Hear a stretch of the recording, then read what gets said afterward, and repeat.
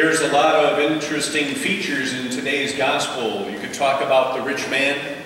You can talk about Lazarus. But the thing that really kind of jumped to my imagination was this chasm. It says, between us and you, a great chasm is established to prevent anyone from crossing.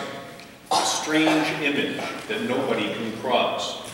And as you look at that very short phrase, first of all, there's a mention of us. Abraham is talking as an us, him and Lazarus.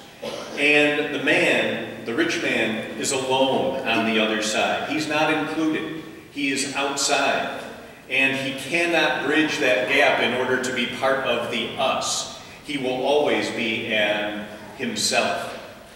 And then there's this chasm. And what is a chasm? It's a void, an emptiness. There's empty space. There's nothing there. And there's no substance to it. I remember a number of years ago I went to the Grand Canyon and did some hiking in the Grand Canyon. And you can stand on the end, on the side of it and look out and just see the beauty of this great chasm. But you also realize that it's dry, it's desolate, it's empty, and if you don't watch yourself, you could fall off the trail, which many people do every year when they hike the Grand Canyon, or come face to face with rattlesnakes. It's a pretty desolate and ugly place sometimes. And if you stand on one side of the canyon, you definitely cannot cross to the other side. And then the gospel says this chasm is established in the passive voice. It doesn't say who put it there. Who established that gap, that chasm? Well, you could probably say that most of the fault finds itself with the rich man. He avoided Lazarus when Lazarus needed his help. He established it when he just left Lazarus on his own. He obviously knows who Lazarus is. He says his name a couple of times.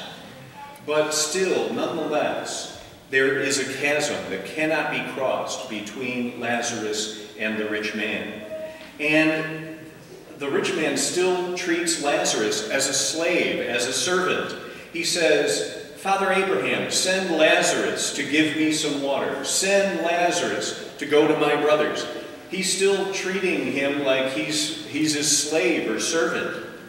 And so we realize that the chasm that is established between the two of them cannot be crossed because of the closed-mindedness, even in death, of the man who is rich. This evening we remember that Jesus is able to bridge the gap in the chasm in his life. Remember how during his life he brought the poor and society together. Lepers were cured by him. Lepers were required to live outside of the city. And when he cured them, they were able to rejoin society one more time, bridging that gap.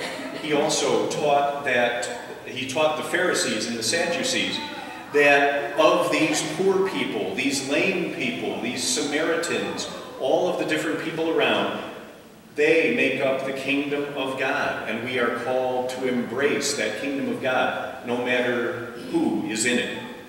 And so when we look around our society today, we see many times that we're far away from that call of bridging that chasm between people. Economists tell us that the rich are getting richer and the poor are getting poorer. The middle class is disappearing. Stephen Colbert the other night on his show said the last 6 months of gains in the stock market went to the richest 1% of Americans. Pretty interesting. And the chasm widens even further. More people are coming to our food pantry who never came before. Our numbers are way up there.